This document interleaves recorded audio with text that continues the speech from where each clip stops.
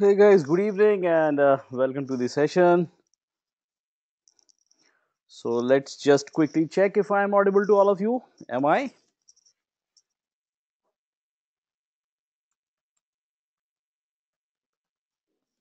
All right, thank you. So, how was your day? It's Monday. How was your day?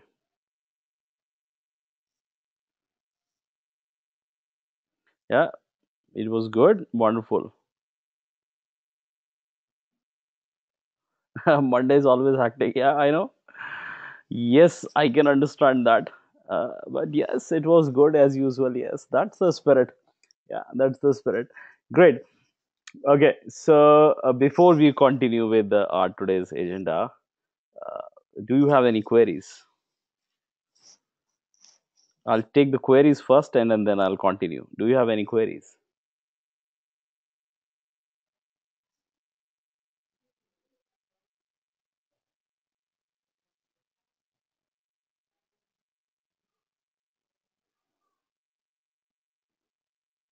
Okay, all right.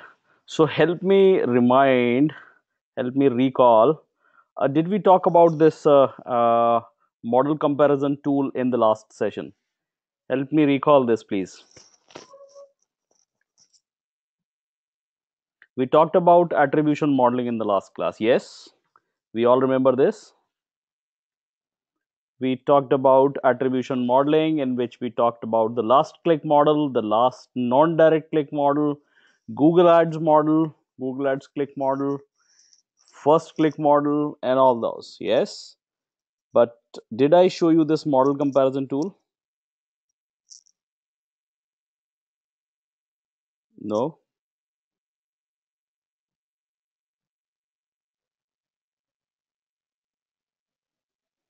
Okay, but we talked about the comparison tool. But we talked about different kinds of attribution modeling, right?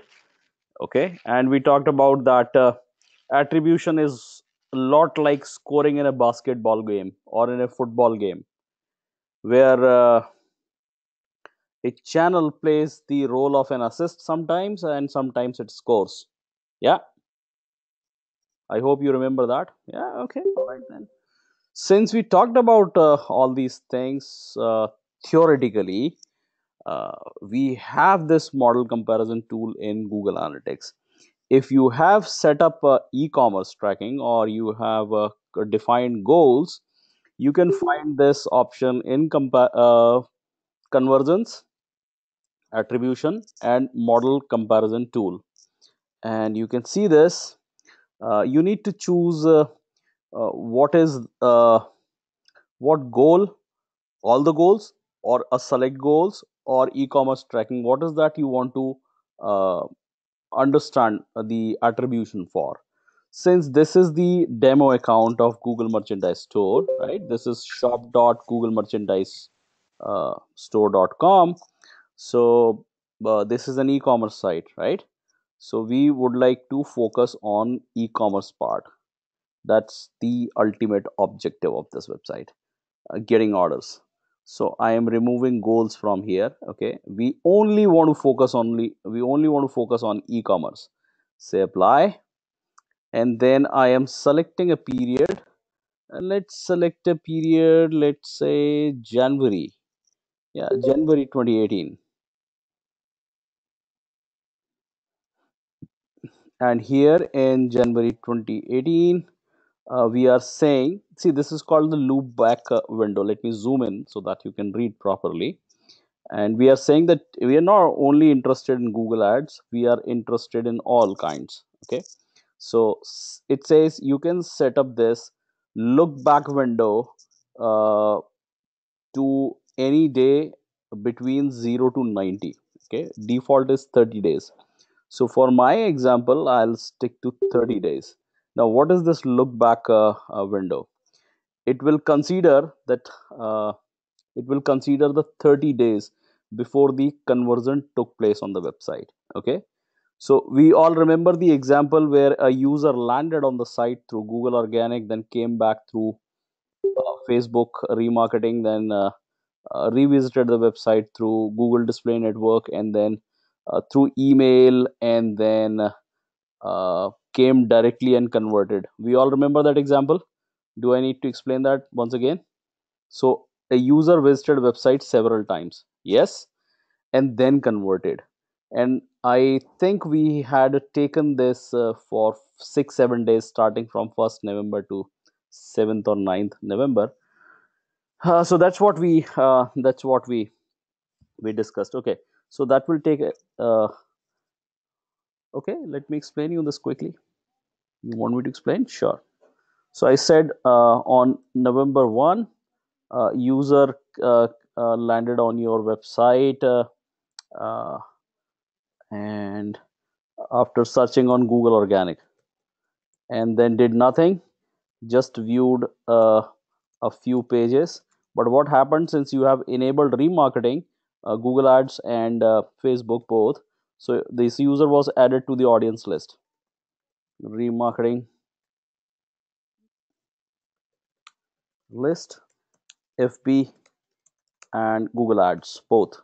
Okay, and then user saw the ad on the newsfeed on Facebook, let's say on November 3. Okay, why? Because this user is now part of your remarketing, right? So or a part of your remarketing audience list. So Facebook newsfeed, and this user sees the ad, clicks that, lands on the website, and again viewed a few pages, but this time user subscribed to the newsletter. Okay, and then that's it. And on November 5, user saw a user saw an ad on Google's display network. What is Google's display network? It is any website that has provision to display Google ads. We all understand that. Okay, so saw the ad, clicked on that, landed on the website. Okay, so through Google display network, let me write remarketing, and over here I should write remarketing, and then user did nothing, viewed the landing page and exited. Okay, but this time user created a bookmark. Okay, created a bookmark. We all understand what is a bookmark? Bookmark the website, the page. And then on November 7, user received an email, because user subscribed to the newsletter on November 3. Email, and viewed the landing page. That's it.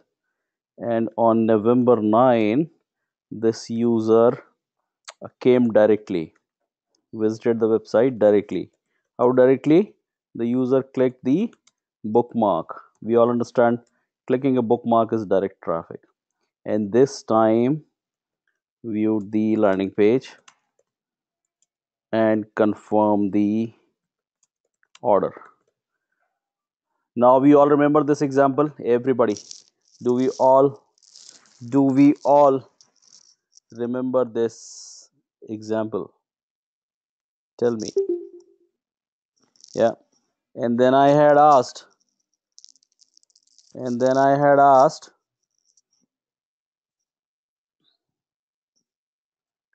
which channel you would like to attribute this conversion? Which channel should be credited this conversion? So considering the first uh, click model, it is the Google Organic. Considering the last click model, it is the direct channel, the direct visit on the website. Considering the last non-direct visit, this attribution will be to email. Okay, and this is what Google Analytics follows. And then as per the Google Ads model, this will be awarded to the Google Ads. We all remember that? Okay, now let me explain you this practically. Okay, you can compare this over here, how it is happening. So this is the default channel grouping, or the multi-channel funnel grouping, whatever you want. Okay, you can check this source medium wise also, but we will check that a little later, otherwise it will be a little confusing. Right now we want to check it as a default channel grouping, because we know the channels are like direct traffic, referral, organic, search, paid search, social, display, affiliates, etc. Email is missing over here because there is no email traffic on this website in the selected period of time, and conversion through it. So what is the traffic channel? It is the source of your traffic. Okay, that we all understand. By default it is showing us the last interaction. Okay, and as per the last interaction model, see, this is very interesting, please pay attention, very very interesting. You will be amazed to see the kind of comparison, and first of all, the data Google maintains absolutely free of cost for you, and you enjoy that, and we don't even appreciate that sometimes. And then how beautifully it shows you as per the selected model. It says in the month of January 2018, 31 days, you had 1253 direct conversions and 741 referral conversions. What does that mean? 1253 conversions happened, took place when user visited your website directly as the last interaction point to the website. Is that clear? As the last interaction point to the website, 1253 conversions were recorded through the direct channel, 741 recorded through some other websites, which is called a referral. You really want to see what are those websites? So go to source medium. Instead of checking default channel grouping, just check source medium. And then paid search, we all understand what is a paid search. When you use UTM parameters and the UTM medium is CPC, that's paid search. Okay, it's not only limited to the paid traffic from a search engine, although this channel grouping is that is what it implies, but it's not limited to that. Okay, and then social is from social networks. Display is when you have used medium in your UTM parameters as CPM, when your bidding method is uh, impression based. Okay, it's not again limited to the display network of Google. And then affiliate. Now I'll add another model which Google Analytics follows, which is last non-direct click model. Okay, and you are seeing this.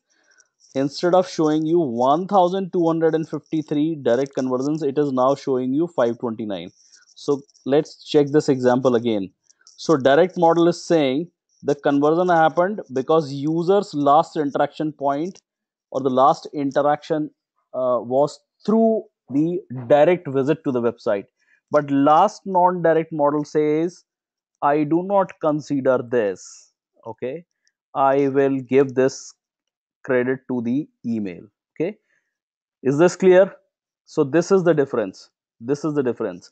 But if you notice where those conversions are gone, then 1253 minus 529, where are those conversions? They have been adjusted to the different channels, because this is how it happened. It was only 529 times, okay, and not 1253 times that user came to the website directly. Okay, directly means maybe one time or maybe several times. Okay, n is for nth value, which can be any visit, any number of visits, 10 visits, 20 visits, 2 visits, 3 visits. But every time user came directly and then converted, so this is this number.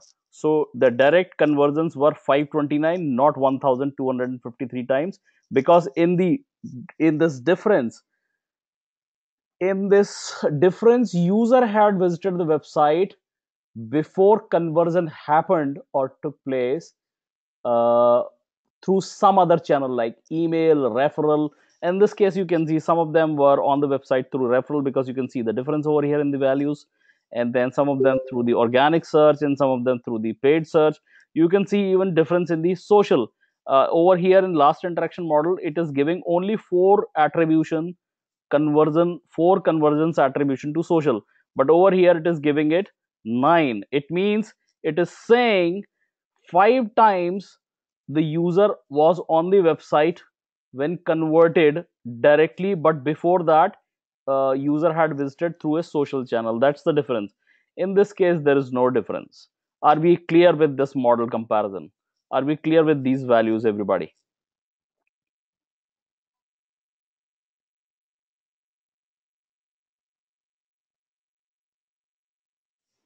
Did you attend the last class, Nitesh?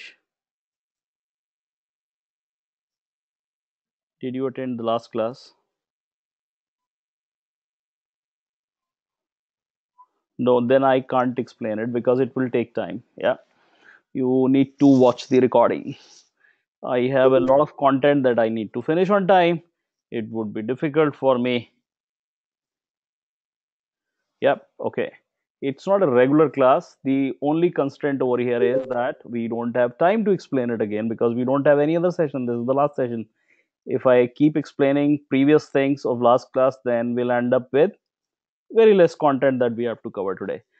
All right. So, just to give you in one line, last interaction model says all the attribution or all the credit of a conversion goes to the last interaction point. Okay, last interaction point. It could be anything. Direct. What was the channel user interacted with the website last time, okay, and the conversion happened. So that's how it is. And in lost non-direct, it will be just before this if there is any non-direct channel. So now you can compare all the models that we discussed in the last class. You can see that list over here. Okay, you can see that list over here, and that's it. Okay, any question? Can we compare now? Can we compare all the models? Can we compare all the models now? You can compare 3 models at a time. Yes, any question? So Nitesh, you can please watch the recording and connect with me through the Q&A, okay? It's not that I don't want to explain this, okay? I would love to explain it over here. But I hope you understand. I have a long list of topics that I need to cover, okay? You can see this list over here. Week 5, session 2. Yeah, okay. So if time permits, I'll do that at the end, okay? If time allows, I'll explain that. I'll explain that. Okay, and I have already shared these slides.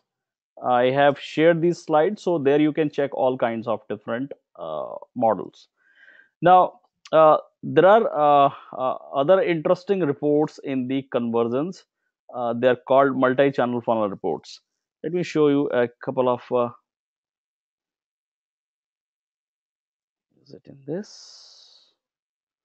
Okay, I think we could not complete in the last class, so it is in the previous presentation. One second, I'm just fetching that.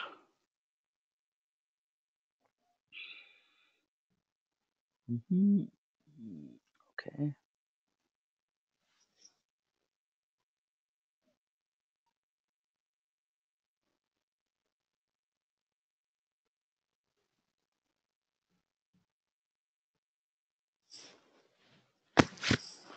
Okay, this we have already done. Okay, understanding attribution using Google Analytics. Okay, and all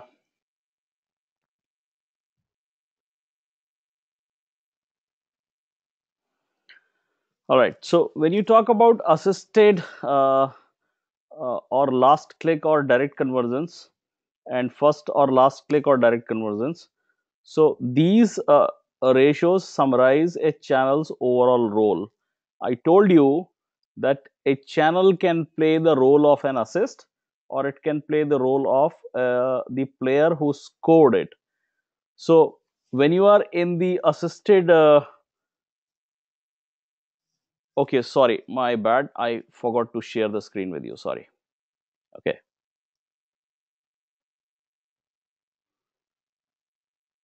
Okay, you'll get it. Not a problem. You'll get it. I'll write it over here.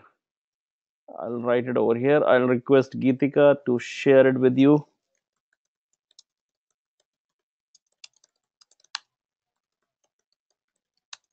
I'll write her an email, okay, after this session. So, I was talking about this report called assisted conversions. So, you remember our discussion? A channel can play the role of an assist or or somebody that scored directly. So I have again taken the 30 days period, 31 days period, which is January 2018, and we are only considering e-commerce conversions, and we are considering 30 days prior to the conversion. And this is your you can use a primary dimension like multi-channel funnel grouping or default channel grouping, or you can even use a source medium. So whatever uh, way you want to analyze this. So first I'll show you default channel grouping, and then I'll show you source and medium. Now it says, uh, see, this is again another very interesting part of it. Okay, direct channel. Okay, the direct channel played the role of an assist again 906 times. It means the direct channel assisted in conversions 906 times. If you are talking about the conversions that happened in the month of January 2018, considering the 30 days look back window before the conversion was recorded. And then it says direct 1253 times it played the role of direct conversion. Okay, so total conversions are 1253 and 906. Okay, so in 906 conversions it is it has played the role of an assist. Okay, remember the player who's passing the ball to the forwarder who's scoring the goal, and then 1253 times this scored the goal. Okay, this put the ball in the goal post.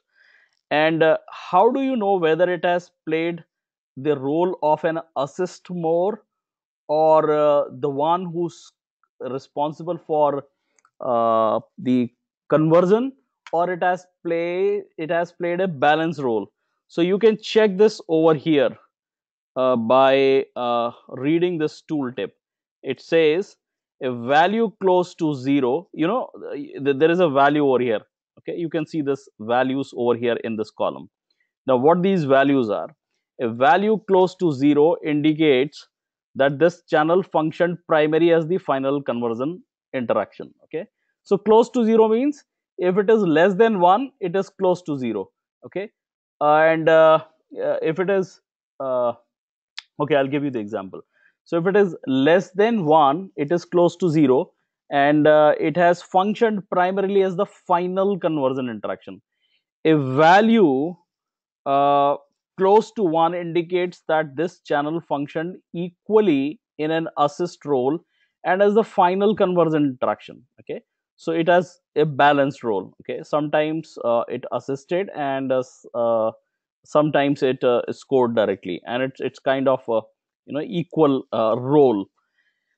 And then the more this value exceeds 1, the more this channel functioned in an assist role. Let's see that. Direct channel has played the role of an assist 906 times, but it has played the role of a channel which scored directly, okay, converted directly 1253 times. That's the reason you are seeing 0.72. Look at this one, the organic search. Okay, organic search played the role of assist 168 times, played the role of the channel that scored, okay, or converted through which you got this conversion 163 times. So there is hardly any difference, and you can see this value is close to 1.03%. Are you seeing the balance?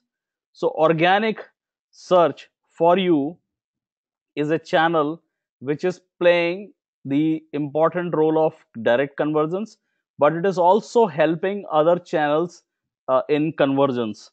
And over here, when you talk about social, row number 5, 4 times it converted, okay, directly, but 14 times it helped. So it has played the role of an assist more than direct conversions. That's the reason this value is higher than 1. And over here this difference is not this high for versus 14. 16 versus 27 is not that high, so this is 1.69. Are we clear with this value?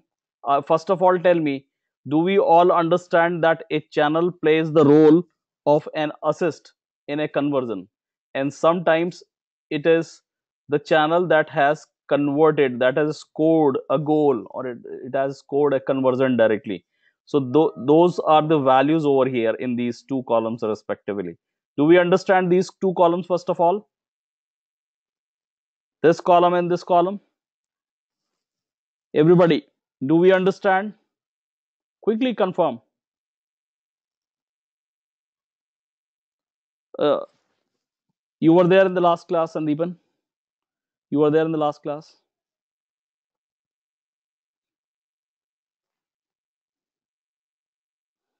Do you remember this slide?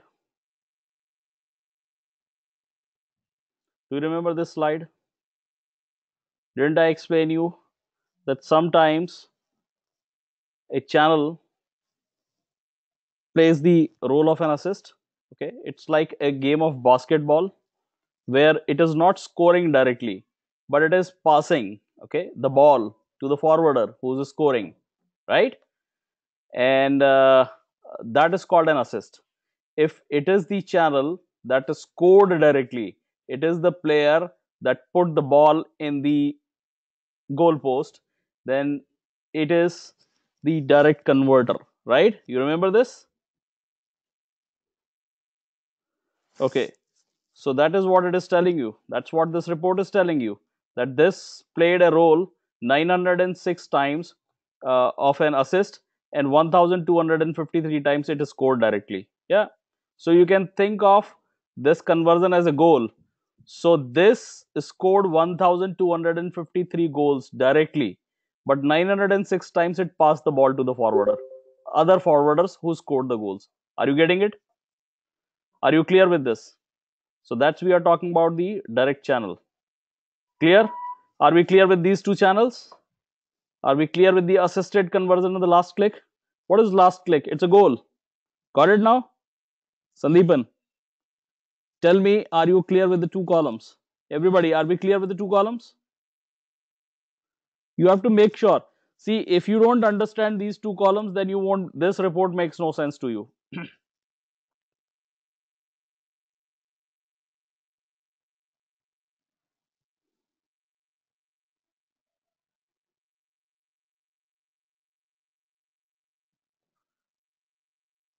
What is your question? You tell me. The calculation is too simplistic? Really? You understand the algorithm? How it is calculating it? What is your question? You tell me.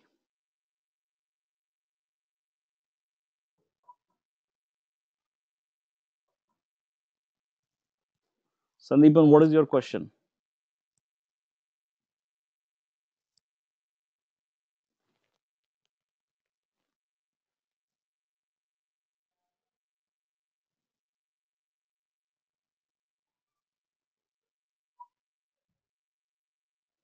So this part is clear? So this part is clear, you tell me. Are you clear with the two columns?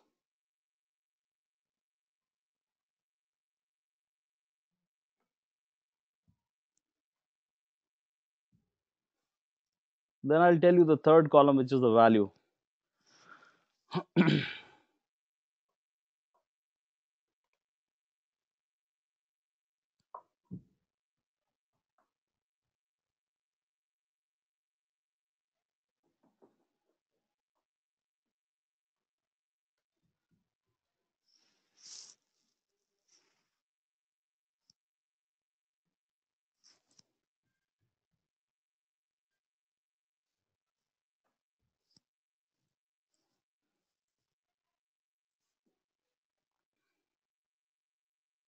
that doesn't matter. Model in this case is not important over here, because it is telling you if it is scored directly, there is no model over here. You need to understand what role it has played. Model is something separate, it is something different. So this column tells you that these many times the specific channel scored directly, these many times this channel helped other channels eh, scoring a goal or a conversion. And then if the value in this column you see, to understand what role a channel has played, then you see this value. Okay, this, you see this value.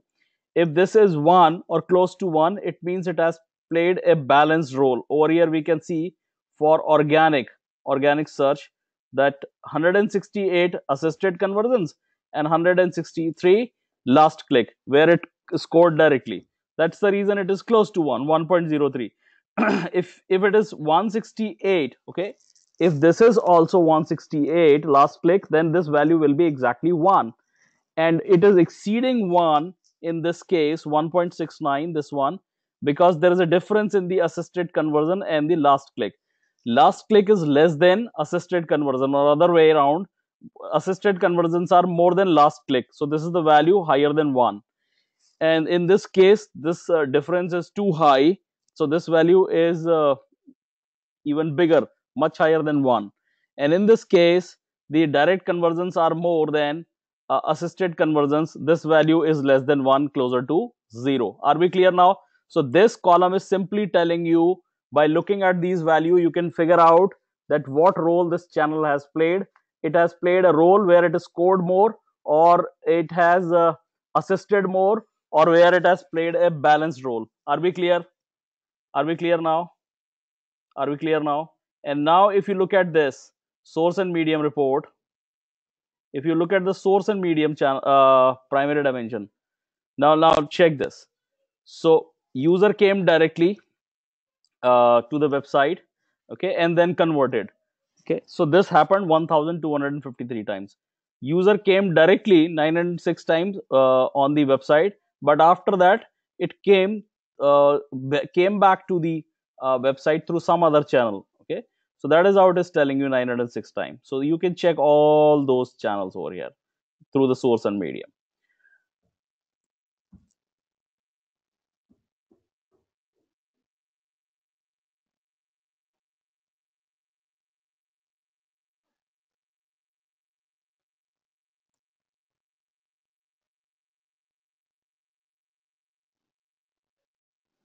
Okay, now we have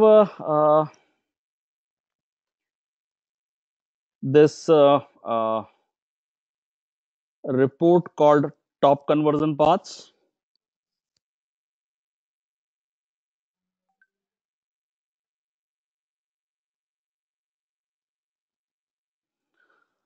This shows all of the unique conversion paths. Okay, and what is a path? It is a sequence of channel interactions that led to the conversions, as well as the number of conversions from each path and the value of those conversions. This allows you to see how channels interact along with your conversion.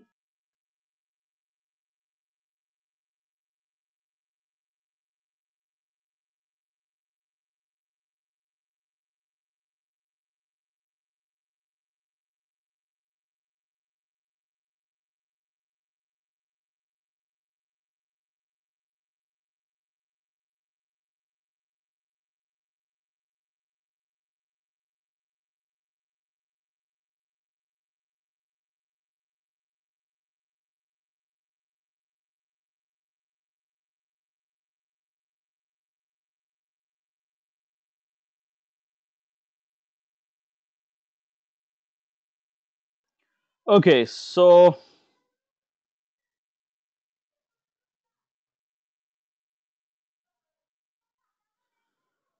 no,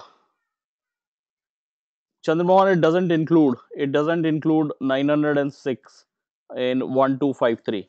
It doesn't include that. No, it doesn't include. Okay, coming back to the top conversion path. So report. This report shows all the unique conversion paths that led to conversion, as well as the number of conversions from each path and the value of those conversions. This allows you to see how channels interact along your conversion path. This is going to help you understand the last report also. Okay, assisted conversion report. And as you look through the list of paths, you may find repeated patterns that give you insight into how to most effectively market across channels. Okay, and the channels in this path are labeled according to the multi-channel funnel grouping by default, but you can change the label by selecting a different primary dimension about the paths table. Okay, and for information on how channels are labeled in this report, you can read about channels, but you don't need to read about channels. You know the default channel grouping, you know what is a social channel grouping, you know what is email, you know what is organic, what is paid, all that. You have done all this in your web analytics. Now let me show you this top conversion path report. So a user landed on your website two times. First, through some referral is what, some website, and then came directly and converted. So 224 conversions were after two visits, and these two visits were through the some website and then a direct visit. And then 141 conversions in the selected period of time, which is January 2018. 141 conversions were recorded after two visits, two direct visits on the website. Is it getting clearer, Sandeepan, now? Referral. So if you ask me, how do I give this referral thing over here? So this time, everybody, this is also helping you understand that assisted thing. In this case, referral is playing the role of assist. Everybody, is that clear? And over here, the referral is playing the role of the channel which has scored directly. In this case, it is again playing the role of an assist. Are you seeing this? Is this clear now? Is this clear now? Got it now? So this makes it absolutely simple to understand now that what is happening over here. So your users uh, visited the website through some other website which is called referral, then came directly and converted. Visited a website two times directly and converted through some website, then visited website directly two times, visited website directly, visited website two times through the referral sources.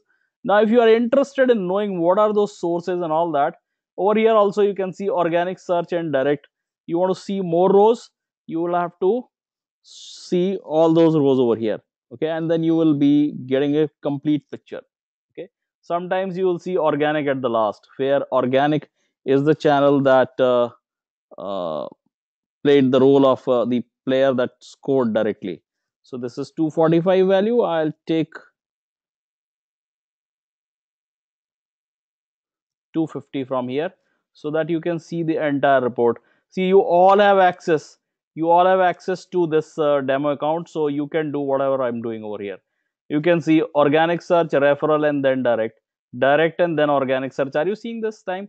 This time organic has played the role of the channel which is scored directly. Over here it has played the role of an assist directly. So anyways, so coming back to this, so this report is helping you understand that what are the paths, what are the channels users are taking before they are converting, and you can identify the sequence of those channels through which you are getting the maximum conversions, and you can work on a strategy so that you always target user in that sequence. So if you are seeing that users come through the paid advertising Google ads first on your website, that's how you introduce your users to your website. Okay, and then they come back through the Facebook. Okay, and then sometimes they convert or sometimes they come back to the website directly, or maybe through email. So you have to ensure that you are acquiring always new users through Google Ads. Okay, and then you are adding them on Facebook remarketing, okay, list, Facebook audience list, and then you target them then so that they can be brought back to the website for so that they buy more.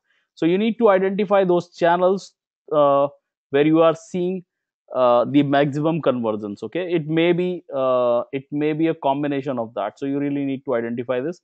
This report is not simple to understand in terms of identifying the best conversion paths.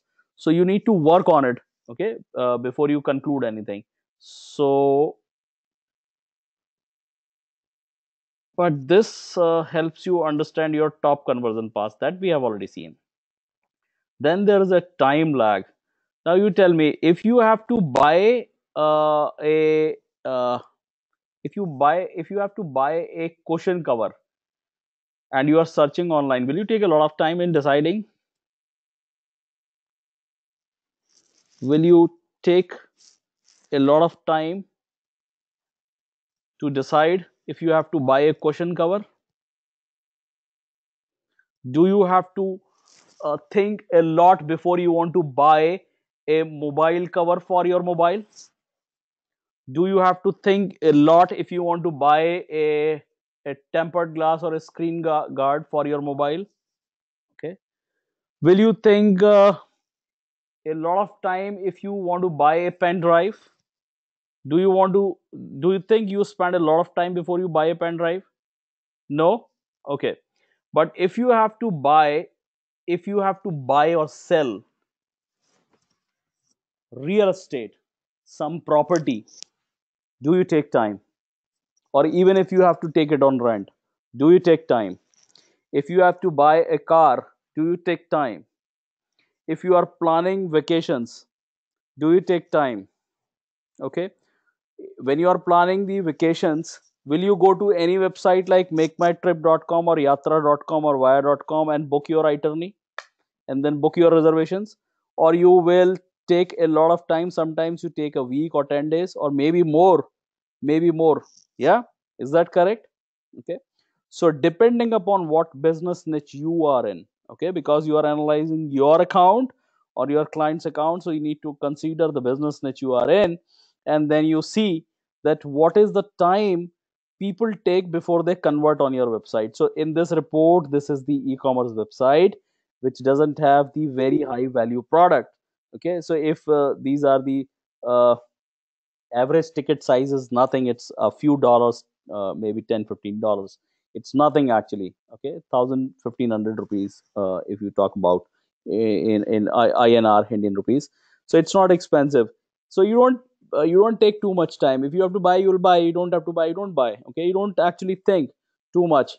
So that's the reason you are seeing most conversions are happening on the same day. Are you seeing that? But if you see on your website, if you are a real estate agent and you see that lot of leads that you get, you are getting on, let's say, ninth day, okay, or maybe you are getting in this period of 12 to 30 days. Okay, so let's say this is not 553, this is 5,530 leads that you get in this period. Okay, so what information so what the how this information is helping you? This is telling you that for, for okay, have you ever done this, that you research a product but you didn't buy? So let's say you were looking for a good pair of earplugs or headphones. Okay, not the ones like under 1,000 rupees. You're looking for something with if you are an Android user, aptX, and if you are on iPhone, you're looking for double AC, and that those are the codecs actually. Okay, so those are for the best headphones you may have. So so you're looking for it, and then you see that any head earplug or headphone with double AC codec, okay, for iPhone, is not costing you less than 7,000 rupees or 8,000 rupees. So you didn't buy actually. Okay, you researched a lot, but you didn't buy. You researched it, and then you check the price on Amazon. You check the price on some other marketplaces, and then you completely forgot about it because you thought it's a $100 plus product. So I think I'll buy it later, or I have other pair of headphone which is decent enough. Okay, so I don't know if I want to buy this or not. But what happens? Your friend buys a new headphone, and it reminds you that you should also buy the one that you had researched, but you don't remember that where did you check it last time. So you go to your trusted site, all you remember is that's the model you have finalized. So you go to your trusted website, let's say you go to Amazon and you buy it from them. Have you ever experienced it yourself, that you researched about a product but you didn't buy, but after some time it occurred to you that you have to buy this, and then you visited a trusted or a favorite site of yours and you bought it from there, or somehow you saw a deal somewhere and you bought it from there? Have you done this? You wanted to buy, you wanted to buy a second led, you wanted to buy a screen, another screen, okay, let's say for your gaming console. Okay, you have connected your gaming console to your living room TV, but you thought it's not a good idea. Okay, so I'll connect my gaming console to a different screen and I'll install it my in my room. Okay, so you researched a lot and then you finally thought that I am going with Sony Bravia, this model. Okay, but you didn't buy because you saw that this is costing you for 45,000 rupees. But what happened after some, and then you finalize this on Flipkart, where you were getting the fantastic deal. Okay, you were getting discount, you were getting zero cost EMI and all that, but you didn't buy. But after some time you saw sale on Amazon. Okay, a great Indian sale, and you saw this is now available for 39,000 rupees. Without thinking twice, you placed the order on Amazon. Okay, so you did all the research on Flipkart and other website, but they lost this deal when the time of conversion approached, isn't it? When the time of conversion approached, they lost the deal. Somebody else got the benefit. Yes. So this is what you can see, that how many times, how many days a user is taking before submitting the lead on your website or buying from you. If this user is taking more time, what action can you take? What action can you take? Can you add this user to the remarketing list, number one, so that this user has the recall value? Have you experienced this, that you add a product to the cart on Amazon or Flipkart, and you don't buy, so that product chases you all over the internet? You added an itinerary on Make My Trip, you didn't complete it. Okay, but then Make My Trip ad chases you all over the internet. Yeah, so that's remarketing, we all know that. Now, can you offer email also? Can you offer email subscription also? You can say that uh, uh, we can help you get the best deal on the product you have shown your interest. Okay, for that you can subscribe to our product notification email. Can you do that? Yes. Okay, can you also offer a push notification, browser push notification? I'm sure many of you know about what is a browser push notification. Yeah, so you can say that don't miss a deal ever, subscribe to our push notification, isn't it? So this is what you need to do for the recall value.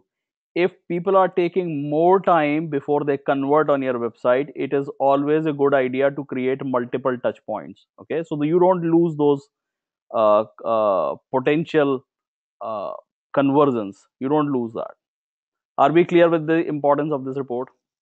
Are we clear? So as you can see on my screen, the time lag reports counts the number of days from the first user interaction to conversion. Okay, how many days it takes before user converts on your website, and this is how you can uh, take the corrective actions. All right. The time lag report shows how many conversions resulted from conversion path. Okay, I think this is wrong. That this is not time lag, actually this is conversion path length.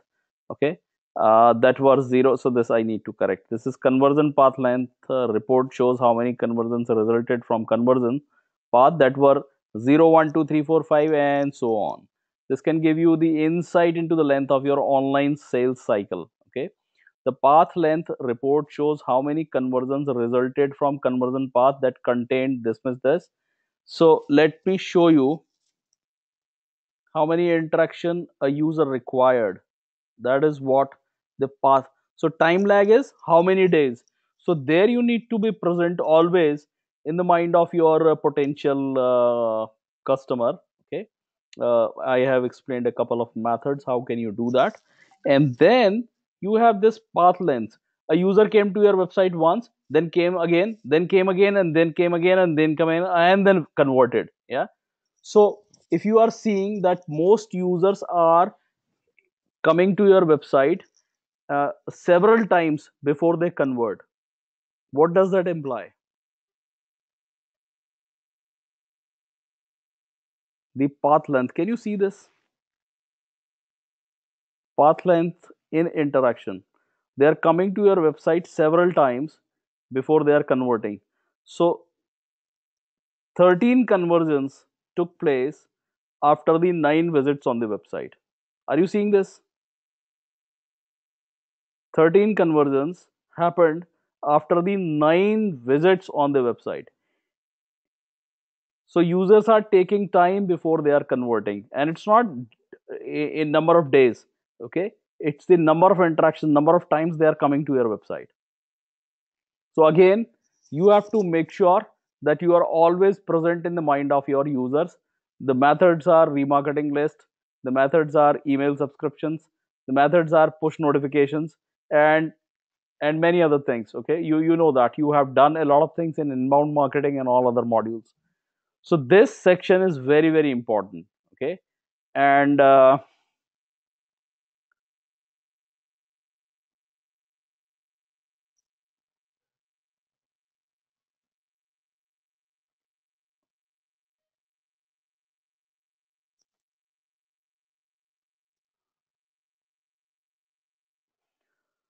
you can use this knowledge to better understand your customer's journey and allocate your online marketing budgets accordingly. Now if someone says that Facebook is not converting, okay, you are not seeing a lot of conversions from Facebook, so I want to stop my Facebook campaigns. Will you do that? Will you do that? Will you do that? No. What will you do before you decide it? What will you do before you decide it? Which report will you check before deciding this? Which report will you check before you decide this? You conclude this is a useless channel. You will go to assisted conversions. You will go to source and medium, and there you will see what role Facebook has played for you. Okay, so let's say somebody is saying Google ads not working for you. So Google CPC. Okay, you can see, let's just for the example. Okay, so you can see this is a very big number. This is not two, this is not 27, this is 200 and 270 or maybe 2700. So this is a big number. Will you now think twice before removing CPC, because it has played the role of an assist. If you remove an assist, okay, the channel which is playing the role of an assist, okay, your chances of losing final conversions are very very high. Okay, this is, in this case, it is not Google organic alone, okay, that introduced the user to the site. All this is started from here definitely. Okay, but who brought back the user to the website? Facebook. Okay, then again, who brought the user back to this? So all the channels are playing good role of an assist. Okay, so you really need to check in this report. If this is playing the role of an assist, you don't want to, certainly, okay, uh, remove this from your marketing uh, campaigns.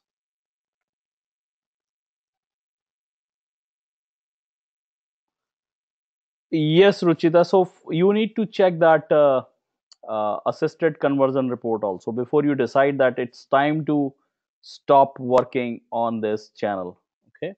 Since you joined a little late, okay, there may be a little disconnect, but that's okay. So you can watch the recording and connect with me later, right? And connect with me later. If you have any queries, you can connect with me through the Q&A.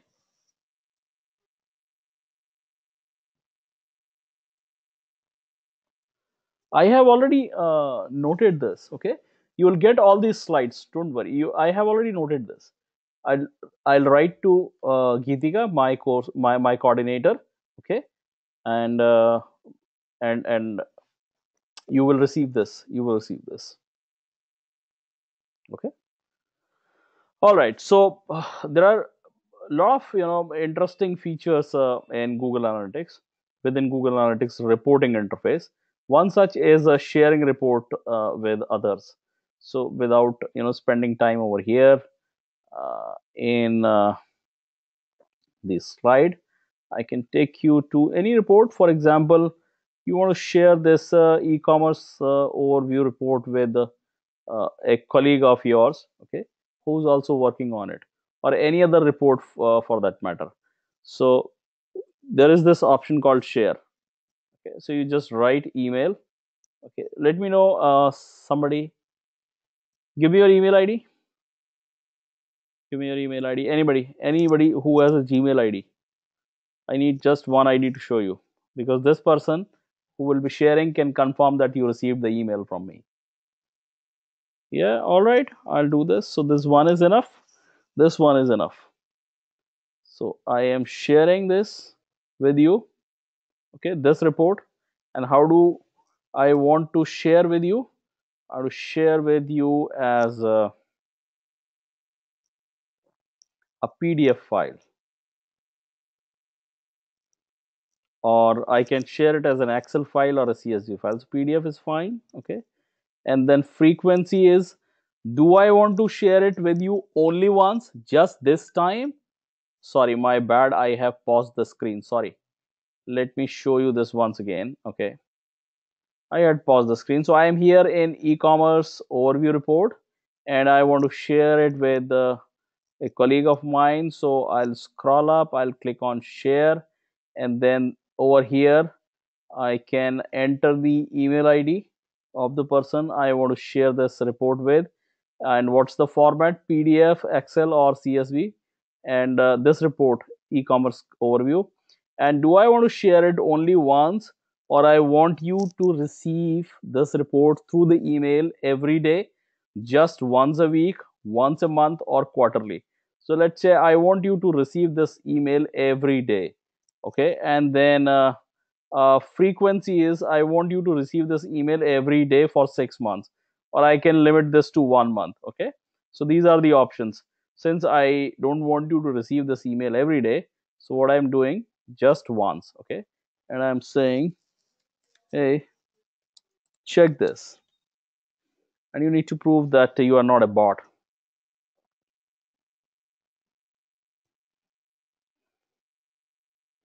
If you are logged into a Google product, it doesn't bother you much. And says send. Now you check it. uh, Still loading.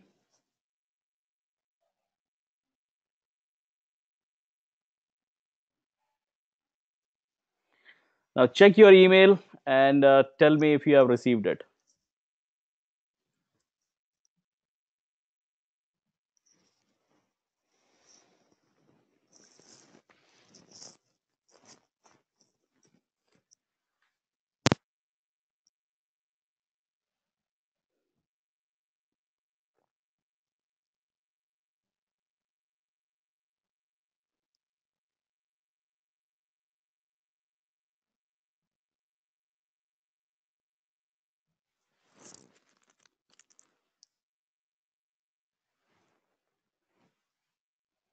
Okay, so in the meantime, what I'll do, I'll go to the audience report, and then I'll go to geolocation report, and you got it? Okay, all right. You got it. Fine. Okay, great. So this is how it works. So, and then I changed my, now you see, when I reach the geolocation report, the primary dimension is country. I am selecting city, and let's say somebody, let's say Nitin. Nitin is working on a campaign, okay? And campaign is acquiring more users for higher conversions, acquiring more users for higher conversions from the cities Mountain View, New York, San Francisco, and Sunnyvale. These four cities. So for that, uh, you have to check the performance. So what you are doing, you go to the advanced filter, and then you say include city matching regular expression, and then you enter the matching regular expression. You say Mountain View, or the pipe sign is the or operator, we all know that. Mountain View, or New York, or Sunnyvale, or what was other one, San Francisco.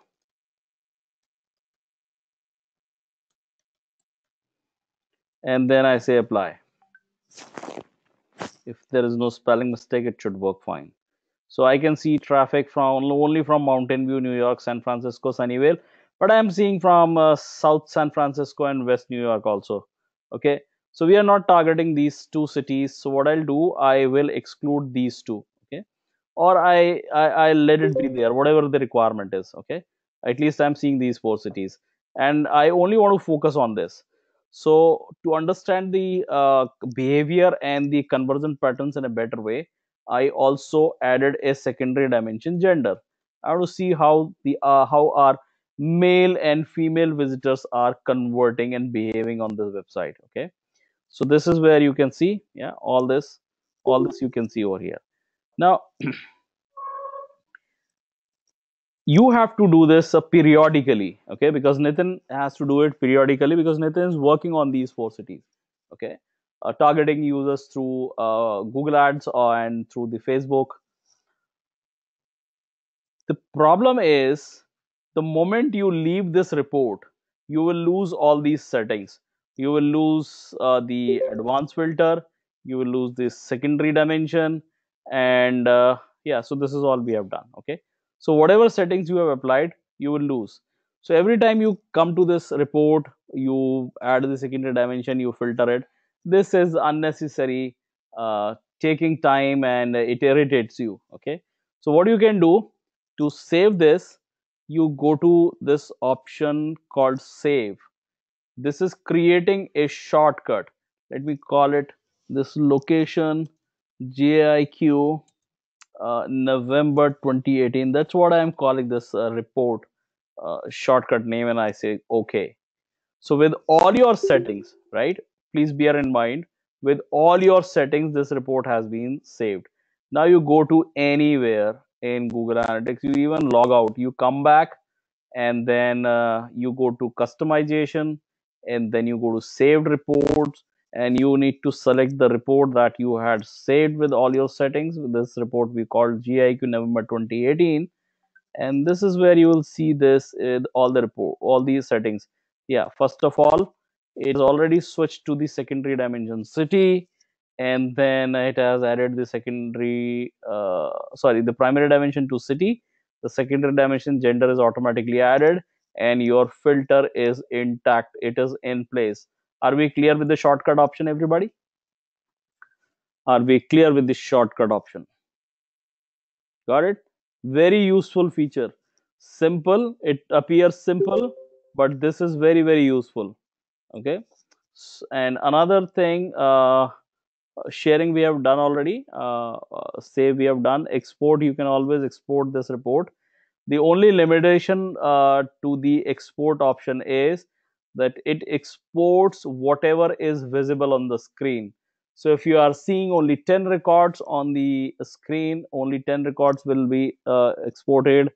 If you have taken a big number from this, those many records will be exported. Okay, so if you are expecting that you will get the entire accounts data when you choose the export option, it doesn't work that ways. Okay, you can export only the report that you are viewing, first of all, not entire Google Analytics view. And second, it exports only the data which is visible on the Google Analytics, sorry, which is visible on the screen. uh, Another thing, if you want access to this data, entire data, you have to use a method called core reporting API. Okay, that's application programming interface, but you need to write code for that. So if you have a development team or you yourself come from a development background, you can have a look at the documentation of core Google Analytics core reporting API. That's called application programming interface. Okay, and why do you need it? Because you are working on an app. It may be a desktop app or a web app or a mobile app, and you need this data over here. How many of you have used that WordPress plugin, Monster Insight for Google Analytics? Have you used a plugin called Monster Insight for Google Analytics? Yes. Have you seen where it shows you the reports directly from Google Analytics? If you authenticate it, if you give the permission to Monster Insight, it can fetch data from Google Analytics and it shows you the page views, your top pages, and all that. Have you seen that? Okay, if you haven't seen it, you just try this Monster Insight, authenticate, give your Google Analytics account rights to it. Okay, and don't worry, it is safe. Later you can revoke. Okay, so that's an example. That's an example where you use core reporting API to get the access to your own data. Clear? Okay, and then we have uh, another requirement. Okay, so I I go back to this report of audience and geolocation. This is where I want to select city and I want to focus only on 4 cities for whatever reason. And then, okay, so let's set it up. Containing matching regular expression.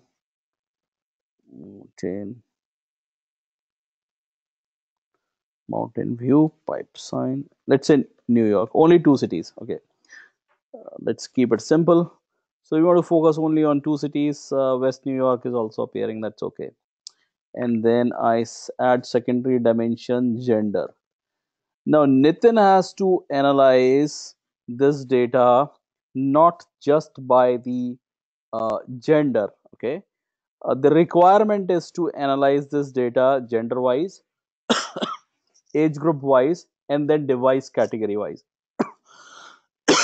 You want to understand that what are the devices that the most users use in a specific age group gender wise. I'm repeating, you want to know what is the specific device, the most used device uh, in a specific age group, in a specific gender. Is this a fair requirement? So that you can target accordingly. You want to know your male visitors in the age group of 20 to 25 to 34. So there are 6 age groups when you talk about Google Analytics. They are 18 to 24, 25 to 34, 35 to 44, 45 to 54, 55 to 64, and 65 plus. Okay, so those are the 6 age groups. And you want to know that what kind of devices they use, okay, in a specific age group, and in that, even in that age group, the gender wise. Okay, is this a fair requirement for your data analysis? You're working on some strategy, okay, and you need this data. You really need this data. Okay, and it's not just limited to the device category. You actually want to see what is the specific mobile device they use. You know, there's a report in Google Analytics. How many of you know that there is a specific report in Google Analytics for that? device device info, you know that. Okay, so let me complete this and I'll show you this. So this is where you are stuck. You cannot have more than two dimensions in Google Analytics standard reports. So you have a primary dimension and you have a secondary dimension. So you cannot have more than two dimensions. So what do you do now? Okay, you can have up to five dimensions in custom reports. So you'll have to create a custom report. So there are two ways to create a custom report. Either you can edit the report you are viewing, okay, by clicking this edit button over here. This is one way. And then I name this report as a location, mm, for four dimensions, and I call it Nitin, okay, because Nitin is working on this campaign. And then you have the options like it's a report type explorer, where you can drill down. You can have a value for a dimensions like country, and then you start drilling down. You click on country, you see the list of regions. You click on a region, for example, you click on uh, uh, Punjab, and then you when you click on Punjab, it will show you the list of cities under Punjab. So that's the explorer mode, where it is working in a drill down kind of a system. We will have a look at it quickly. And then you have a map overlay, which is only for geolocation reports, and there you see this heat map. And then you have something called flat table, okay. Then you have something called flat table. In flat table mode, you can have up to five dimensions, okay. So over here you can see this dimension. So I'm adding dimension city, okay, that's user city. And I want to see this as user gender next to this, so that I can analyze this data better. And then under gender, so within a gender, for example, male, I want to see the specific age groups. So I write age over here, which is user age. This is you find under the users. And then over here, you want to see the device category, okay, or you can have a specific device, for example, mobile uh, device info. That's what it is, mobile device info, okay. So you will see, is it Apple iPhone, is it Apple iPad, or is it Samsung Galaxy S9, or this is some other, is it OnePlus 6, okay. So all that information you will be seeing. And you can apply a filter over here, okay. If you want, you can apply a filter directly over here. So Nitin is working on what? On two cities, New York and Mountain View. So I say city, user city, not exact matching, it is regular expression. And then New York and pipe sign mountain view. So all that we have set up in the custom report itself. And then I am adding this to a view, and I'm adding it to the master view because currently I'm in the master view, okay. You want to link it to some other view, you can do that, and then click on save.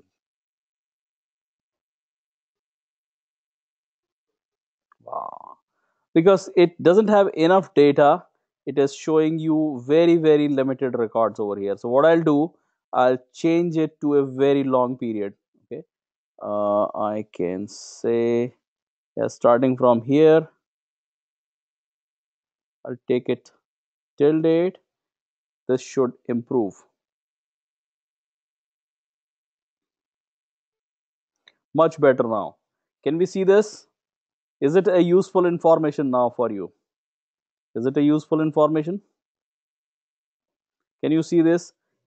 In New York, okay, your users from New York, your male users from New York, in the age group of 25 to 34, uh, use Apple iPhone, and how many? 155, okay.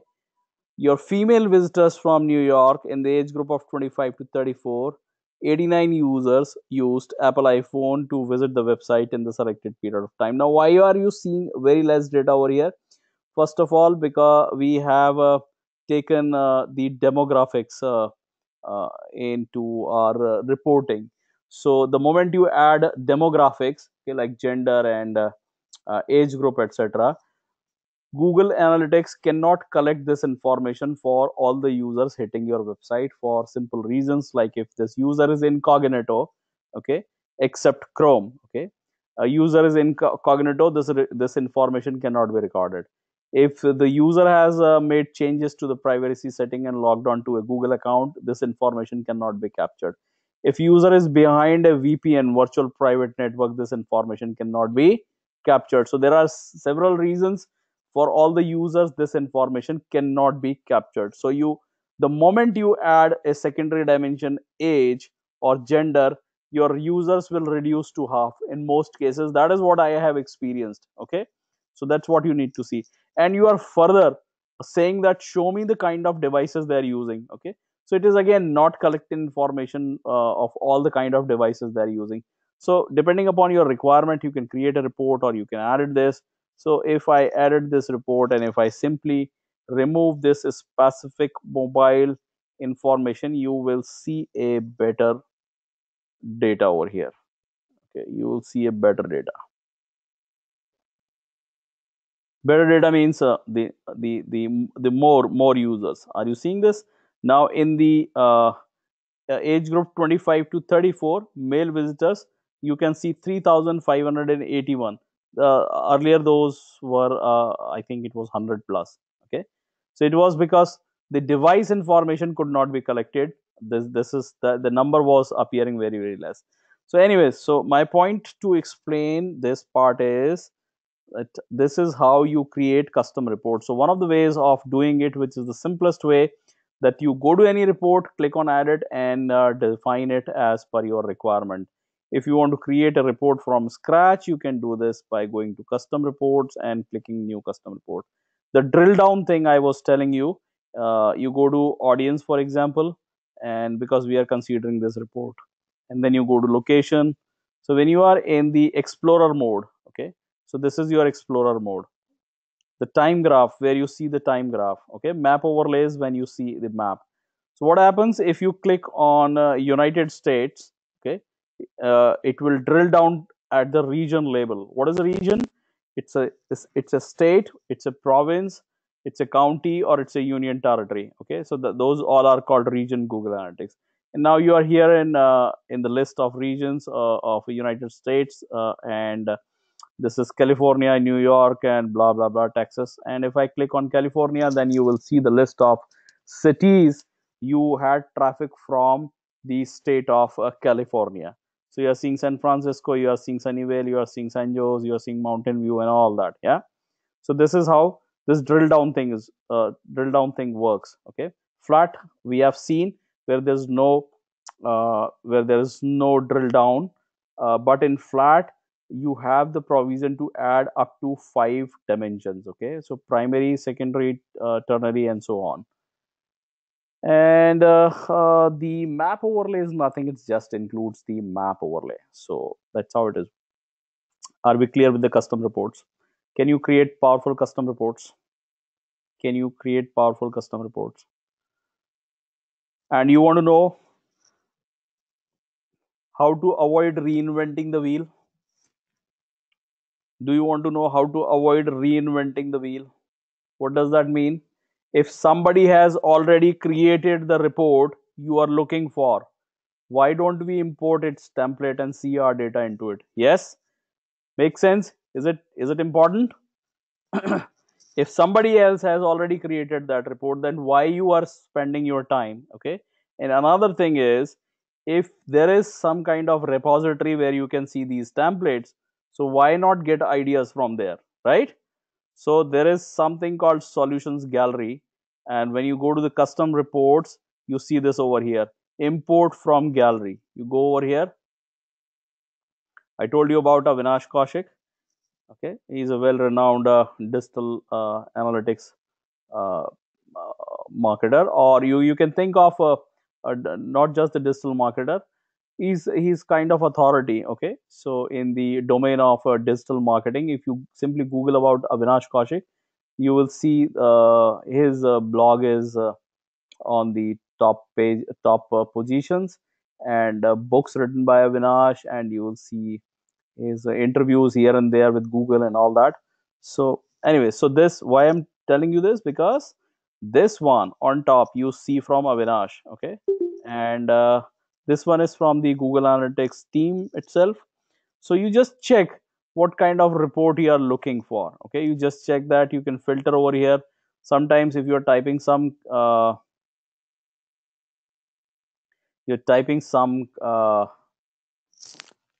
keyword, okay, depending upon your requirement, so you may see the report filtering accordingly, and you can choose that. Otherwise you just go through it. It's a good idea to have a look at it. Okay, and you can categorize this, filter by category.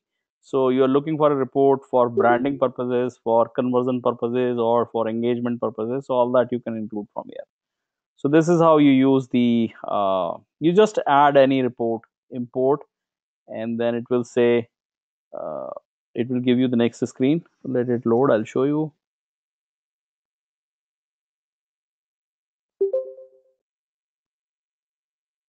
Now it is asking you what is that you want to add. Okay, and then to which view. Okay, so depending upon which view you want to add this, I suggest that you do it in the test view. Okay, for your testing purposes, and don't include everything. If you don't need all these things, you just uncheck and include the reports, the ones you really want. Okay, and then check.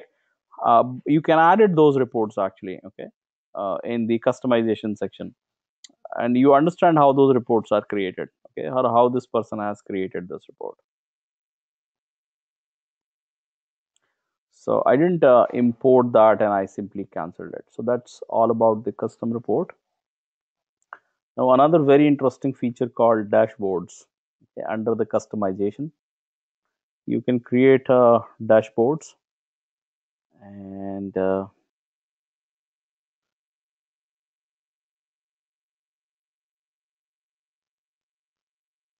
I'll go to the demo one.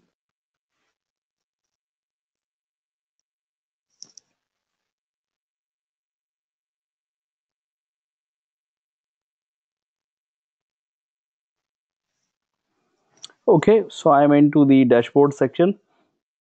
I created a few dashboard for only for, of course, for demonstration purposes. All that you can see over here, and this one I'll create a new dashboard for you from scratch. So I'll click on create, and then I give it the name GAIQ November 2018 batch, and you have the option to choose from blank canvas or a starter dashboard.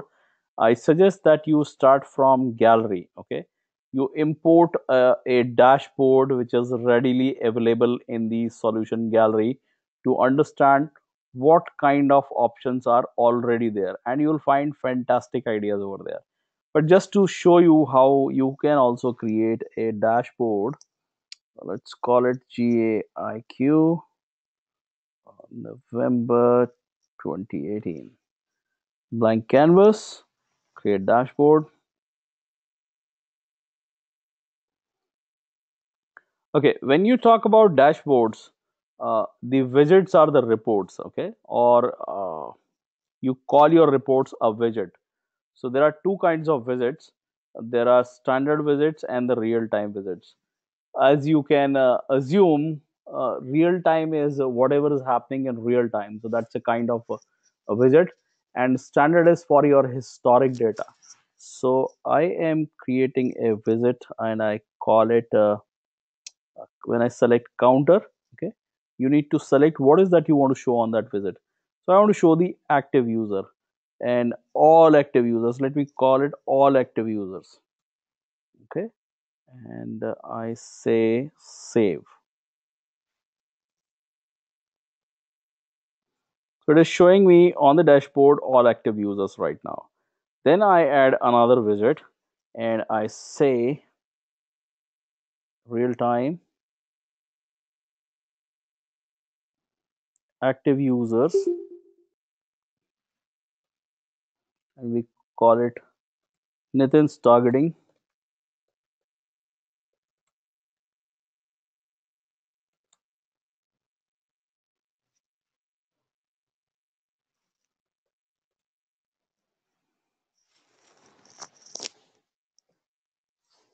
And what is Nitin's targeting? Four cities. filter this data, add a dimension. What dimension is city, and city regular expressions.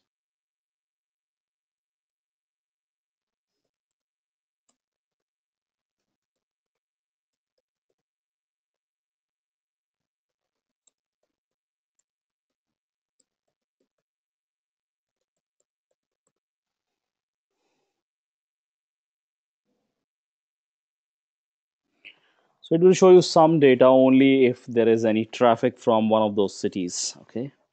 So four users from cities. Now you can add it to your dashboard layout. Right now I'll put it over here. You can drag it, customize this. These are the layouts you can choose for your dashboard. And then you want to see only the organic users. Okay, the users currently active through Google, organic or just organic. So you can apply a filter over here, add a filter. What's it? It's medium, organic. We all understand the filters, so feel free to use it.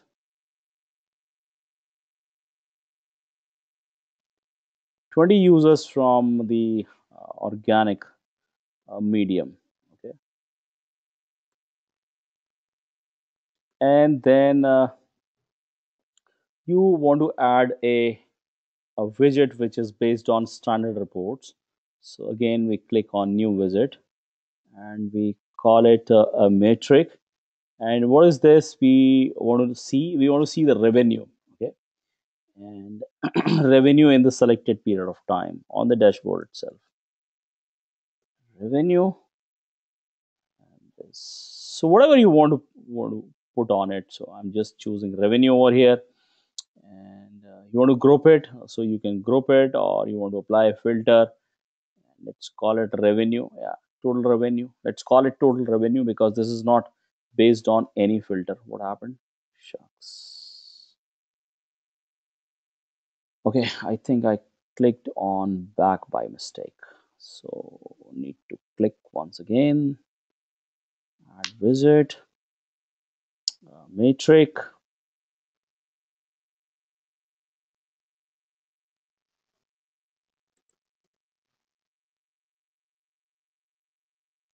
revenue. That's it, and say save.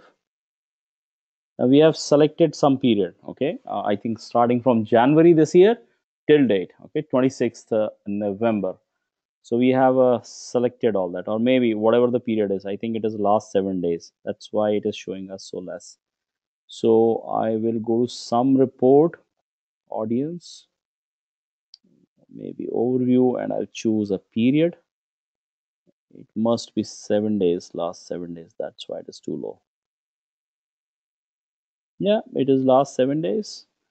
Let me choose it last month, which is October 2018. And I'll go back to the dashboard because we have selected this period. Our dashboard revenue metric will be appearing over here. That's the dashboard we created, GAIQ November 2018. And you see the revenue in the selected period of time was is it 150,000, $115,000. Okay, so that's how you create it. Are we clear with the process of adding visits to the dashboard, everybody? Are we clear? Are we clear? You can also export it. You can email it. You can share it. You can share it. You can share the template link with a friend of yours. Okay, or you can share this in the solutions gallery. Okay, like you can import a dashboard or a custom report or anything from the solutions gallery, a segment you can import from the solutions gallery. Likewise, you can add it to the solutions gallery so that others can take benefit of what you have done. Okay. Now, if you think that you have created a fantastic custom report or a dashboard, feel free to share it with others. Okay. And I suggest that you create a dashboard using the solution gallery first so that you get an idea how they have created it and what kind of dashboards are already available. So you don't have to reinvent the wheel. If we are clear, we can move forward. Any query now? Now tell me. Any query?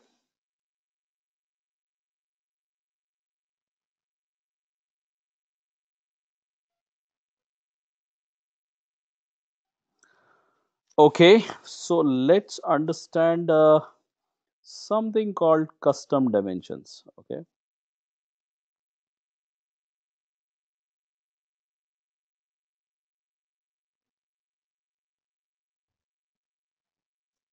so we have done this saving reports, custom reports. Okay, custom dimension. So, if you have a blog website, okay, you or your client or your company, you have a blog website. Would you like, and lot of authors are sharing, okay, a lot of authors are sharing content. Okay, so would you like to see the name of the authors who are most popular on this blog website? Let me show you an example here.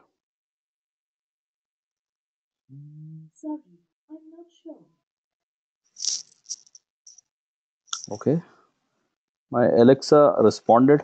I didn't even say Alexa. I said example and somehow it took it as Alexa.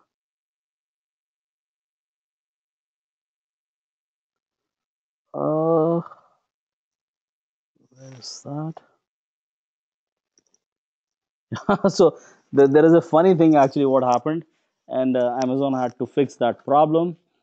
Somebody called his boss and then said that you switch off the Echo, okay, the Amazon Echo device you are using, okay, because I have just received an SMS, some messages, not SMS. You can Google about it and you will know more. So what had happened in some TV ad, okay, and this was the and it said Alexa, okay, like I just said that it turned blue and green and it is waiting for the response. So from my side, so it started accepting, and then I don't know, that is what written on that article, that what it interpreted, okay, and then it texted it to the employee, okay, of this person, okay, that's how you got it. So they fixed this problem that it won't recognize the sound Alexa uh, if it is on a certain frequency or a decibel. So that's how they fix this problem. That's a very interesting. It's a very interesting thing. You just check that. So it's not that that if you are using virtual assistants like Google Home, okay, on Google Home it runs that Google Assistant, and this is Alexa on Amazon Echo devices, and on HomePod, on HomePod, the Apple HomePod, this is Siri.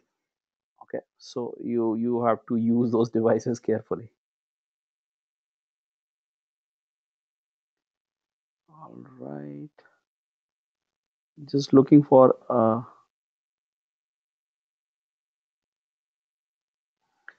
I think we can check it on search engine watch, or we can check it on Lunametrics.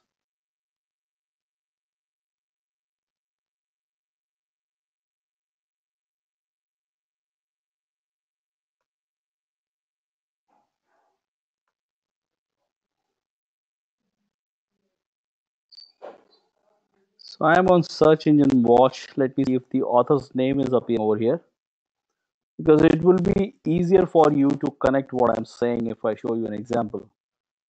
Not showing the name over here. Yeah. Yes, they are not showing. It's right on Luna Matrix.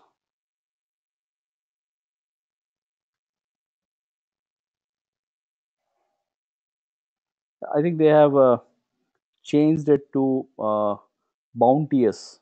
Okay, Luna Matrix is redirecting to Bounteous. I noticed it a few days back. You can see this article, Understanding Scope in Google Analytics Reporting. I will be sharing this link with you guys. I'll also explain this scope thing. This article was posted by Emily Roche, yeah, on 30th November 2016. If you check on this website, uh, there are so many articles. You will see the name of their authors. Okay. Now you tell me, would you like to see if you have a blog like this where different authors are contributing? Would you like to see the name of the authors who are popular? Is this a requirement? Is this a requirement? Yeah. Okay. Okay. If you are a company which is uh, providing services into select regions in India, let's say, and you say you have defined your own regions, you call them Delhi NCR. Is there anything called Delhi NCR on map? Is there anything called Delhi NCR on map? No. Delhi NCR, it includes Delhi, Gurgaon, Noida, Faridabad. It includes Ghaziabad and includes Sonipat, Bhiwadi, Alwar, and I think Panipat also, and couple of other areas. So Delhi NCR is huge. Okay, but if you talk about businesses, okay, for most businesses, Delhi NCR means Delhi, Gurgaon, Noida. Okay, for some businesses, this is Delhi, Gurgaon, Noida, Faridabad, Ghaziabad. For very small percentage, they might include, okay, Sonipat also. Okay, some of them will include Bhiwadi. Okay, so this is how it is. So your company says for us Delhi NCR means Delhi, Gurgaon, Noida. Okay, and nothing else. And then they say uh, Mumbai region. For us Mumbai region is, it's not just Mumbai. We When we say Mumbai, so it means Mumbai, Navi Mumbai, and let's say Goregaon, and then let's say Thane, Virar, and few other, right? Can a company have a requirement like this? And when you talk about Bangalore,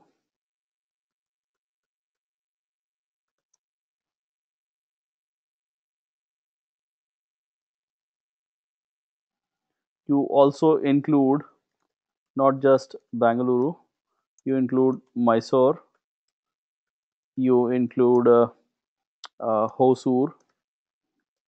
Whenever you say Bangalore, you are including these two areas also. When you talk about Chandigarh, you are including not just Chandigarh,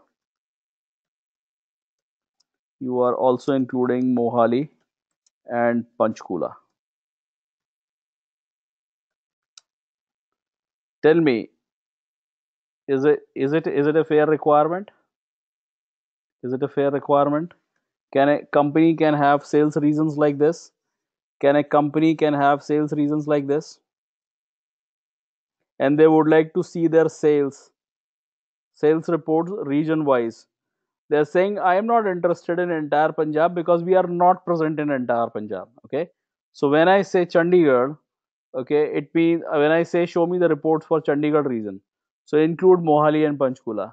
We are not present in entire Delhi NCR. For us, Delhi NCR is only Delhi, Gurgaon, and Noida.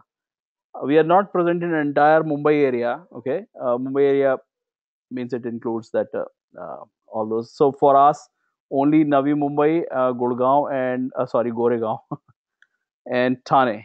These are not Virar, not Bhayandar, not all other areas. Okay, so this is how it is. Is it a fair? Is it clear to everyone? Tell me. Is it clear to everyone? Is it a possibility that that is how you want to see the report? Sales region. You want to create a sales region. You may create a sales region like this. You call it Rajasthan, but it is not the entire Rajasthan. Okay, it may be couple of cities from Rajasthan. Let's say Jaipur, Jodhpur, Jaipur, and Ajmer, and one more city. Okay, so you are only tapping. You talk about MP. It's not entire MP for you. The MP is Indore, Bhopal, Gwalior, and one more city. Okay, so that's how for you MP is. Is there anything on the map as per your requirement? No, there's nothing like that. But you would like to see this. Let me show you this over here. It will make it absolutely clear. If I go to the Google Merchandise Store and I am here into the custom reports, I'll create a custom report. Okay, I'll create a custom report and you will see that new custom report, and I call it sales report, sales region wise. And then I am creating an explorer report. That's okay. This metric group is users, new users, sessions. Then I'm saying uh, bounce rate, and I'm saying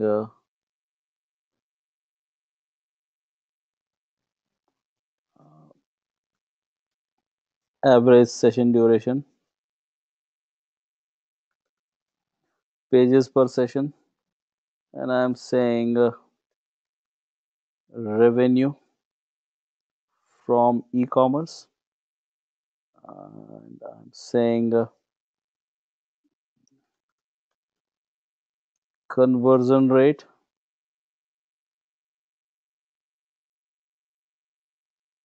and then transactions, number of transactions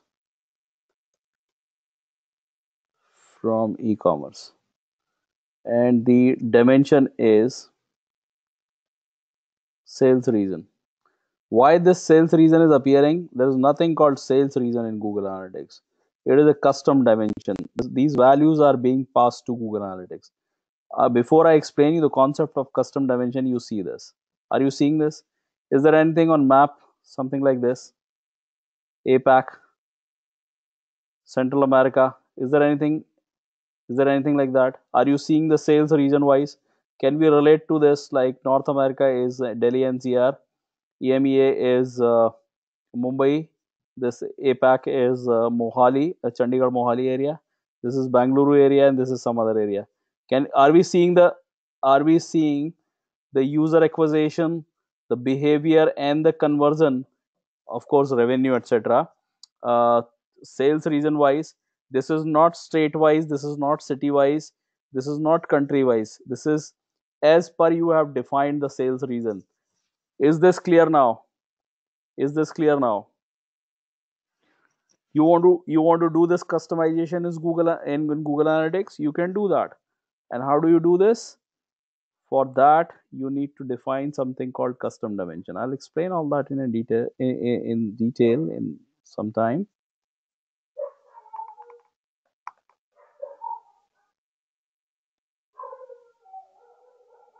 Is the concept clear to everyone?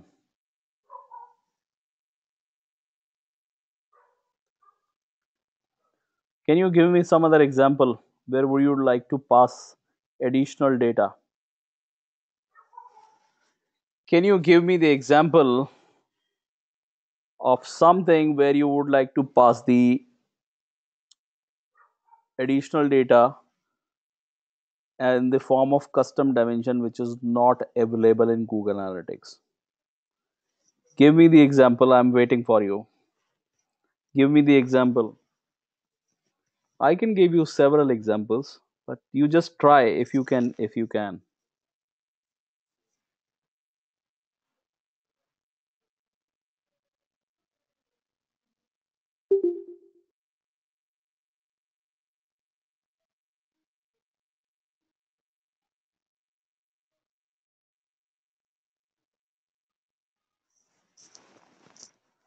You want me to give you more examples?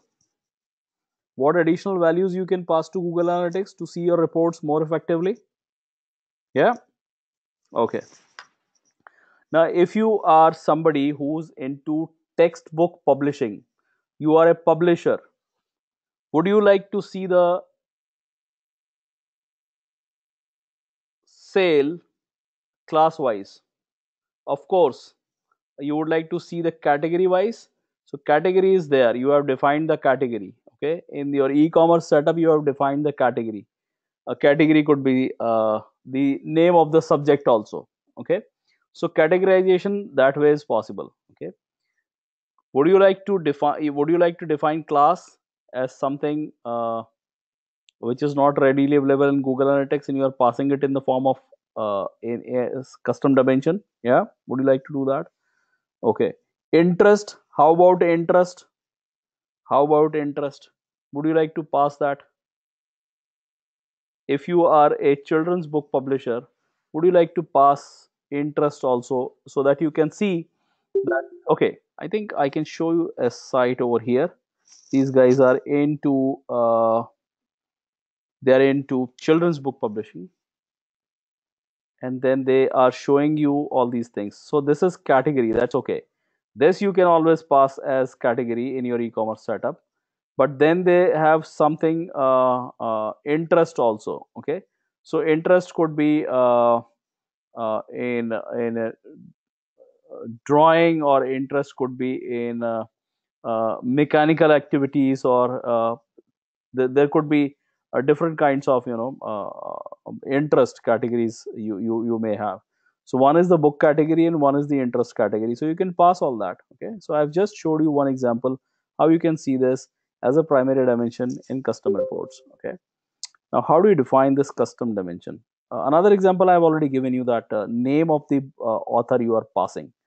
So you go to the property, you go to the at the property level, you go to the custom definitions, and then you select option custom dimension.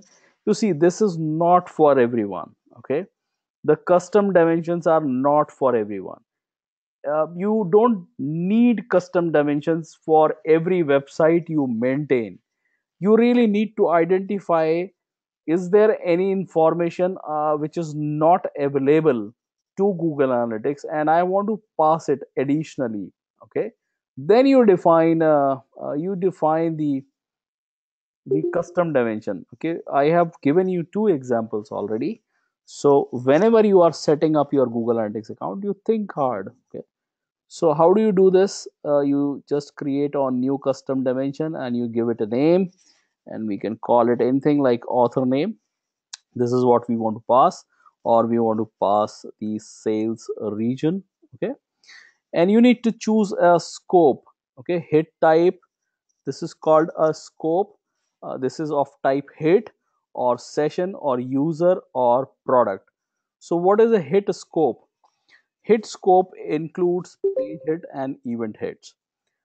Tell me, if I am here on this website, Bounteous Lunametrics, I am reading this, I am viewing this page, name of the author is at the page level.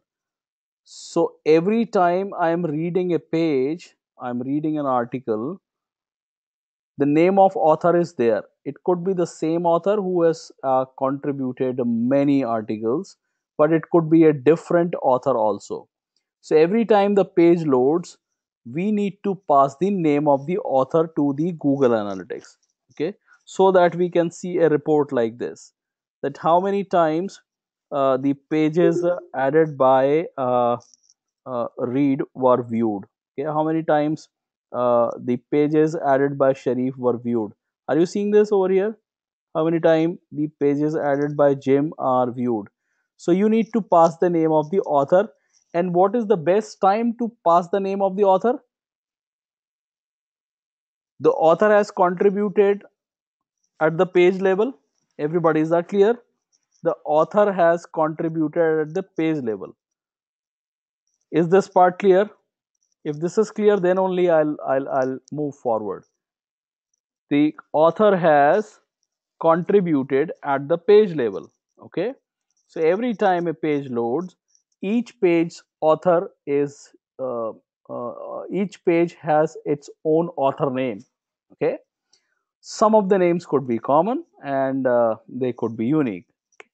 So when the page loads, you need to pass this information that this article has been written or has been added by this author. So this is what you do by adding a by adding a custom dimension. So you give it a name like author name,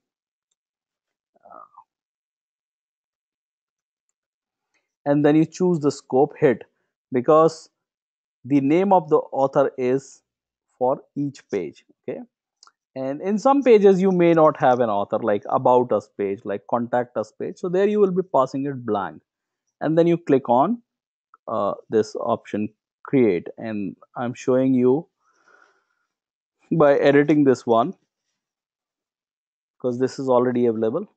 So author hit, and then this code must be added to your analytic just after the analytics tracking code.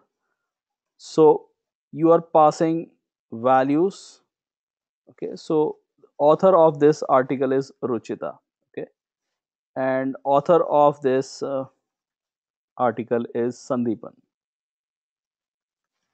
So every time this value will be changed dynamically. Okay, so this part will be handled by your development team. They will be doing this part. Okay, that dynamically passing the value to the analytics depending upon the name of the author. Okay, and where this code is added, this code can be added just after the analytics tracking code.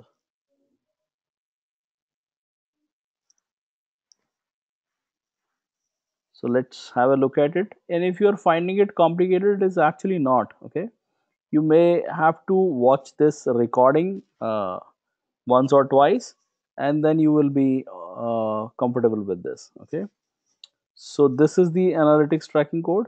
So you will be adding this code after this script. Okay, you can add this after this part. Okay, or you can add a new set of script over here. So this part will be added over here, and every time for every page author name, if it is different, it will be handled by your developer, how you can pass the name of the author automatically, dynamically. Now there is a method where without writing the code you can pass this information. Okay, let me share this tutorial with you, because the time is the only constraint over here. I cannot explain that method, so I have selected a tutorial for you where you can check it.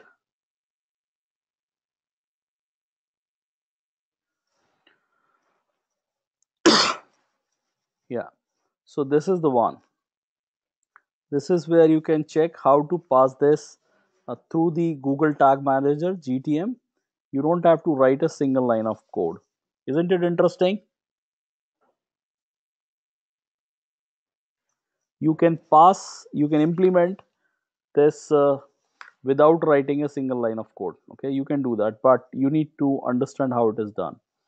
And you can understand the hit scope. I have explained one part, but watch this YouTube tutorial from Measure School. This guy has explained the scope in a great way. It is a almost 15-minute long tutorial. Now let's check another thing. So you want to add sales reason. In that case, the hit scope would be session. I tell you why. When a user is on the website, the location of the user. Okay, you understand the concept of session, everybody? You understand user? You understand user? We all understand what is a user? Do we all understand what is a user? In Google Analytics, what is a user? It is the client ID, isn't it? It is the client ID. You remember this? If you are on a website which has Google Analytics tracking code added, you can check it over here in more tools, developer tools. A cookie is assigned called underscore GA. I'm sure you remember, all of you remember that. A cookie called underscore GA is assigned, planted, and in which this number is given to you. This is your client ID. So this is my client ID. If you go to this website kamash.co, your number would be different. Yes. So a user is uniquely identified with this number. How many of you know this? How many of you know this? The user is uniquely identified by this number, which is assigned in a cookie called underscore GA.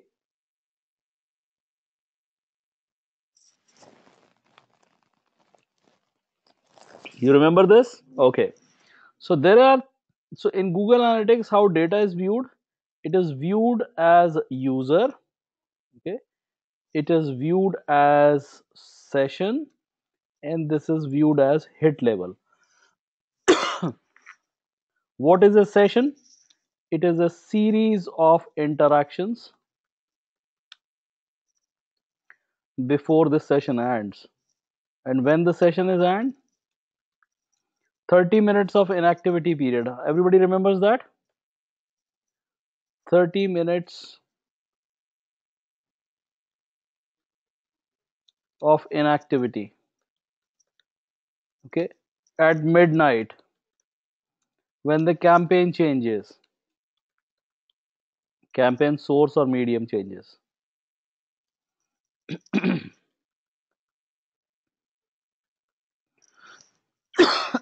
What is a hit? When a page is loaded. Okay. So we understand how data is viewed, arranged and viewed in Google Analytics. Okay. It is user level, session level, hit level.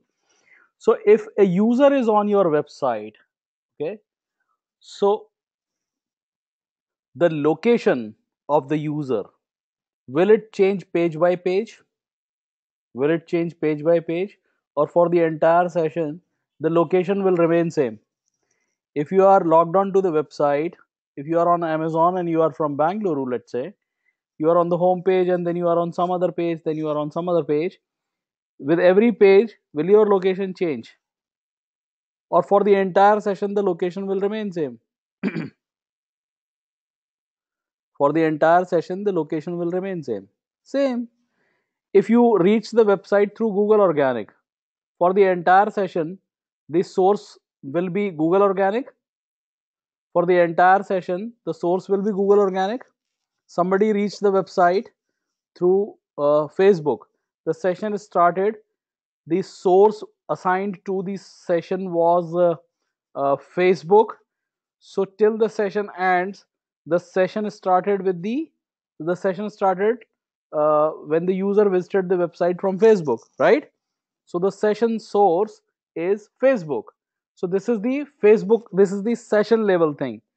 So the channel through which you landed on the website, your session started, or the location, they are generally what? They are session level things. They do not change with the page you are viewing. But the name of the page, the title of the page can change, the author of the page can change. So this is how you define the difference between the hit level, session level, correct? And the tutorial that I have given you, because we don't have a lot of time, this explains it in a much better way. Okay, because it includes another example of user also. If I take an example of user, it will take a lot of time, but I can give you a very quick example. Let's say there is a bank. The customer's ID is, let's say, 1100110011. Okay, this is a customer. Every customer has a unique account number. Every customer has a unique customer number. Okay, so this is how they identify that this is the user level thing. And if a customer visits the bank, let's say 4 times in a month, okay, so the entry in the records will be 4 times of this number, isn't it? The entry of this number will be 4 times if this bank customer is also interacting, okay, and if there are 4 transactions, so this will be entered 4 times. So this number is at the user level, okay, this is at the user level. And then visits will be 4 times if there are 4 transactions, okay. In one session, okay, in one visit, the user can the customer can do things like this: passport printing, so not passport, passbook printing, a cash withdrawal, okay. And let's say this is a pension holder, so submitted the life certificate. Okay, so these are the three things in this visit user did.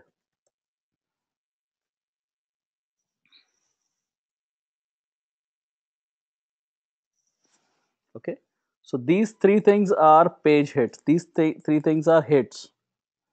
This visit is the session. Are we clear? Are we clear? So you are recording the date and time, okay, of the visit, so that will be done at the session level. All these individual things, this will be done at the hit level, okay.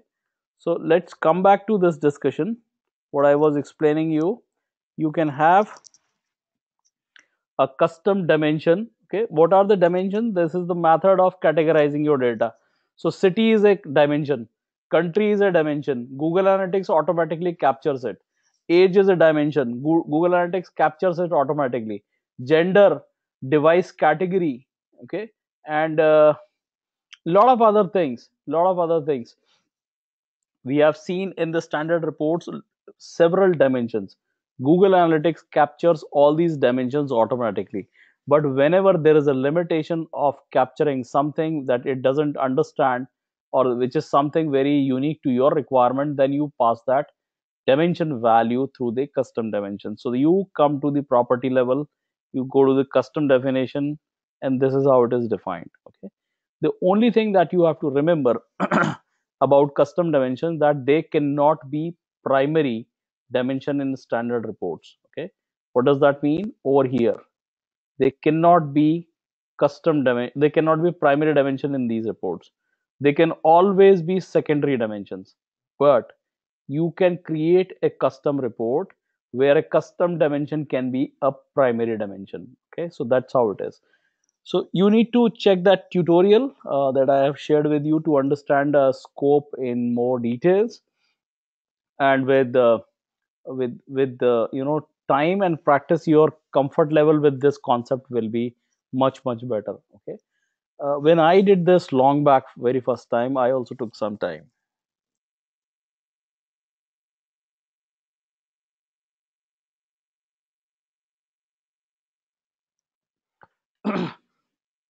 All right, so the last thing is about the resources, okay. I'll share these resources with you. And on this slide, okay, I have shared more interesting things. uh, there is a data discrepancy when it comes to the conversions between Google Ads and Google Analytics. I have written all those discrepancies over here, okay, so you can check it later. And I have given this example also, that how the discrepancies are recorded, okay. So with an example, you can check this. If you have any question, you can connect with me through the Q&A. Now, I have included all the links that you need to prepare and attempt this GAIQ. So I'll show you this right now. And these are the video tutorials by Analytics Academy. You must watch these video tutorials, they're fantastic.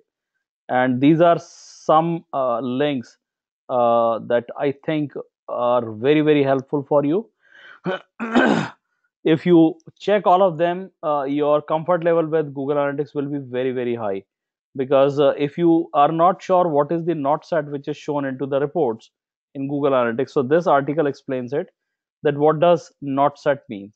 If you are not sure how the page load time affects the bounce rate, okay, how they are correlated, then you can check this article. Okay, so page load time is part of user experience, and it's one of the important parameters of SEO. And this is the reason it is said that if your pages are not loading within 7 seconds, your bounce rate may be high, or your rankings may get affected. So you just check this article. So I have included several such articles for you. Okay, so this is what you need to check. Now let's check is how to prepare for Google Analytics. This is where it all starts from. On this page, this says you can check Google Analytics for beginners. This is a course. This is another course, Advanced Google Analytics. Make sure that you register with the academy. I am registered as my using my official ID. Okay, so you can check this. These tutorials are by Justin Cutroni and Krista Seiden. They are fantastic tutorials. Do not miss. Okay, before you attempt the exam, you make sure that you watch these tutorials a few times. I have watched these videos many times. You already know a lot of it. Okay, you already know a lot of it, and several and many times you will realize that you know more than what is being explained in the video. Having said that, they are really great videos. Do not miss any of them. Okay, so and advanced part also over here. And you can register for your exam. This is Academy for Ads where you register. Now my certification is expired. You can see it expired on November 3. I didn't get time to renew it. I'll take this exam by clicking this retake button. Okay, I'll do it probably tomorrow if I get an hour, 1.5 hour, and I'll do it. And you can see history and everything. Okay, view in history that how many times you have uh, cleared this exam. You can see I cleared this exam on May 3, 2017, and you can see, oh, I have renewed it, and you can see all that whenever I gave this exam and I passed it, you can see all that. Okay, you can see all that. You can see all the history over here. So this is all about Google Analytics, and I think yes, we are pretty good. Now, before you sign out, just submit the feedback and let me know if when you are done. Please do not sign out without submitting the feedback. And Ruchika and I think Nitish, Nitin, sorry, Nitin, you didn't attend the first session. Watch the recording. Connect with me through the Q&A. Ruchika, you missed some part of it. Watch the recording and then connect with me. So, and for everyone, if you have any query after watching the recording, going through those links I have shared with you, and these tutorials of Analytics Academy, connect with me through the Q&A. Yeah. Submit the feedback. Please let me know when you are done with the feedback.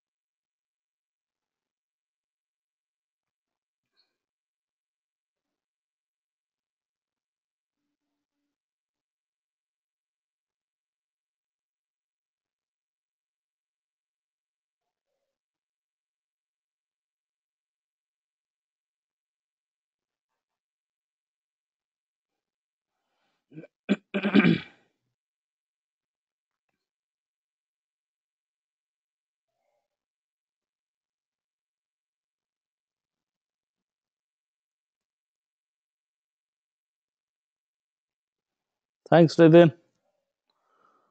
I'm waiting for others. When you're done with the feedback, please let me know.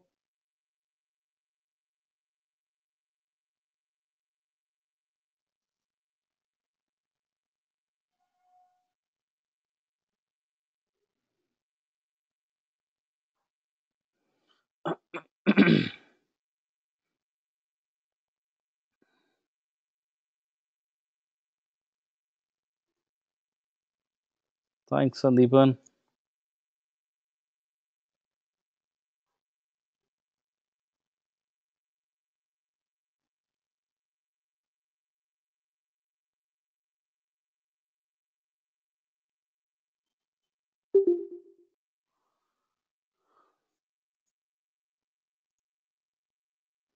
Okay, thank you, Ruchita and Sonal. Thank you.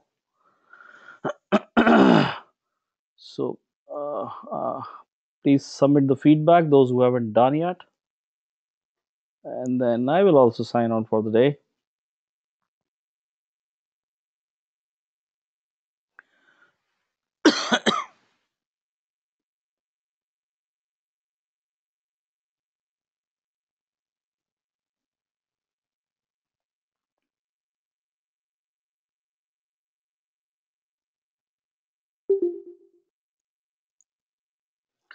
All right, so this is it.